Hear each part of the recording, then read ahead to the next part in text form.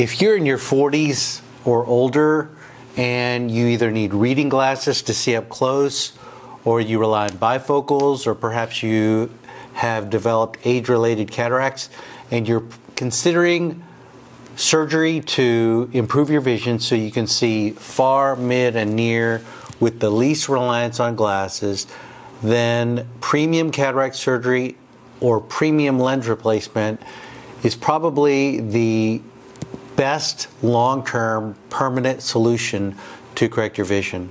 And as we move toward the end of 2021 and enter 2022, the two most common premium presbyopia correcting lenses that we're using are the Vivity and the Panoptix lenses. This is a view of the Vivity lens as seen through our operating microscope. It has a central optic with 1 to 2 rings that gives an extended range of focus from far away to mid-range. This optic design is associated with normal night vision, comparable to the excellent night vision seen in monofocal lens implants. Now this is a view of the Panoptix lens.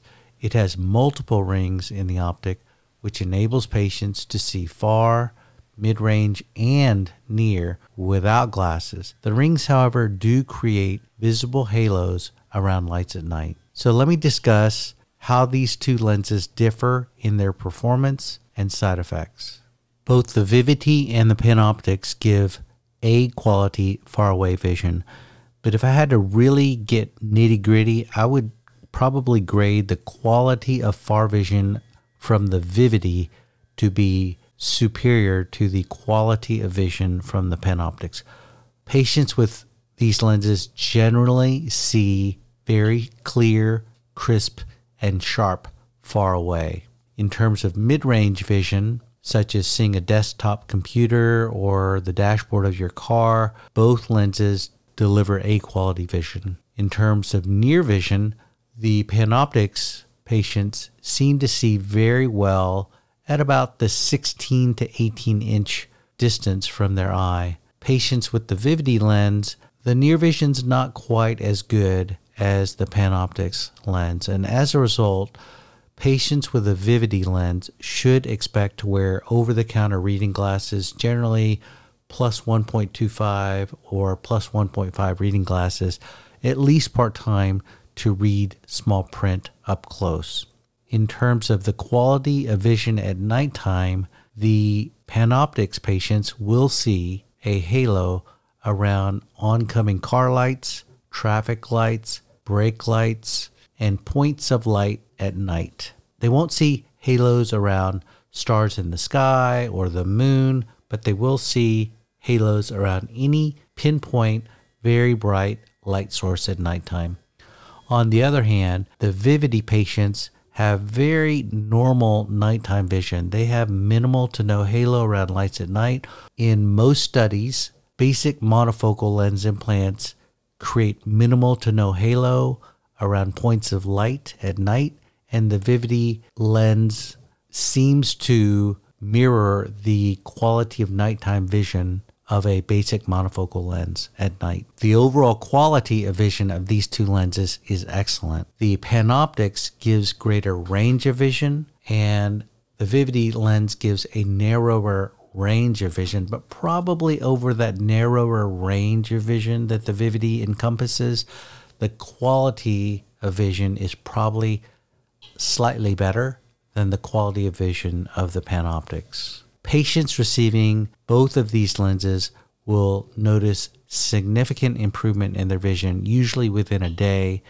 and at the tail end, it may take up to a week for them to realize their best vision. Patients with a Vivity lens will need reading glasses to see up close. Patients with a Panoptix lens rarely need reading glasses. Most do not need glasses at all. So if a patient wants to rely on glasses the least, and they're willing to put up with a nighttime halo, they'll choose the Panoptix. If a patient does not want to have a halo at night, but they're willing to wear over-the-counter reading glasses part-time, then they'll choose the Vivity. The overall satisfaction with both of these lenses is very, very high. No lens is perfect. Sometimes we'll have to remove a Panoptix lens because the patient will not like the quality of their vision for various reasons with this lens. The Vivity lens seems to be very well tolerated. We have not used as many Vivity lenses as we've used Panoptix, but to date, I have not yet had to remove a Vivity lens due to quality of vision concerns. We have used the Vivity lens in patients that have had prior radiokeratotomy, and it seems to work very, very well. I have not used the Panoptix in patients with prior radiokeratotomy. Patients that have had prior LASIK, we've used both the lenses and they both deliver excellent outcomes. Patients with retinal pathology such as epiretinal membranes or mild macular degeneration, we've used both these lenses, and I'll tell the Panoptix patients and the Vivity patients with pre-existing retinal conditions, hey, your retina is not going to allow you to see as well as a person who has a normal retina. So do not expect perfection. Is there an observable reflection off the surface of the lens that can be seen at some times in certain lighting conditions at certain angles? Yes. Both these lenses are made of the same acrylic material, and there is a cosmetic reflection that can be seen at times with each of these lenses. What happens if there's a slight residual refractive miss? So for example, if there's a little bit of astigmatism or a little myopic or hyperopic surprise, do these patients still see very high quality? Yes. Now, some of these patients will need a retreatment. So we find that about 3 to 5% of our Panoptix patients will need a retreatment, and that retreatment rate is probably a little less frequent in patients with a Vivity lens. Let me talk about this slide. This shows the point spread function or the light distribution through 4 different types of lenses. At the top is a monofocal lens implant. The second image down shows the point spread function of light through a symphony lens. The third image down shows the distribution of light through a Panoptix lens. And the bottom image shows the distribution of light through a Vivity lens. The take-home points are that the Vivity lens at the bottom is an extended range of focus lens. It gives very high quality vision from far to mid, and it seems to be more of a continuous range of vision. The Panoptix lens, which is the third image from the top, gives good far, mid, and near vision, but there is a little gap between far and near, and in optics, there's no free lunch. In order to get something, you have to give something. You can't have it all.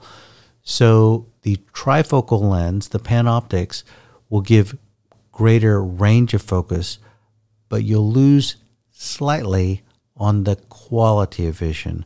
The Vivity lens gives a narrower range of focus, but you probably get a little bit better quality of vision. Another point is the Symphony lens is a lens that we used extensively from 2017 to 2020. But once the Vivity lens came out, I have found that the Vivity lens gives as good a range of vision as the Symphony and works as well as the Symphony in all circumstances, with one additional bonus. The Vivity lens doesn't seem to give much of a halo effect around lights at night. The Symphony lens, on the other hand, does create a nighttime halo artifact that can be seen around points of light at night. The next slide shows a simulated halo effect around lights at night through a monofocal lens, a Vivity lens, and a Panoptix lens. So if a patient wants to have the least amount of halo at night, they'll either choose a monofocal or the Vivity. If a patient doesn't mind seeing a halo around lights at night, but wants the greatest range of vision from near to far, then they'll choose the Panoptix. One other fine point, some patients are simply not happy with the quality of their vision with the Panoptix or a similar lens made by a different company called the Synergy lens. It's rare, probably about 1 out of every 300 patients who receives these lenses. They just won't like their vision. And the only ultimate solution is to remove the Panoptix or Synergy lens and replace it with an alternative lens. The name of that procedure is called an intraocular lens exchange, and the lens that we typically use to replace the Panoptix or replace this Synergy is the Vivity lens. One final note that I frequently stress is there is no perfect lens implant. There's no lens implant that's going to be able to deliver perfect far, mid, and near vision to guarantee that a person will not rely on glasses, and which will give perfect image contrast and quality at all distances, day and night, with perfect night vision. The only lens that comes closest to perfection is the natural human lens of a healthy 20-year-old.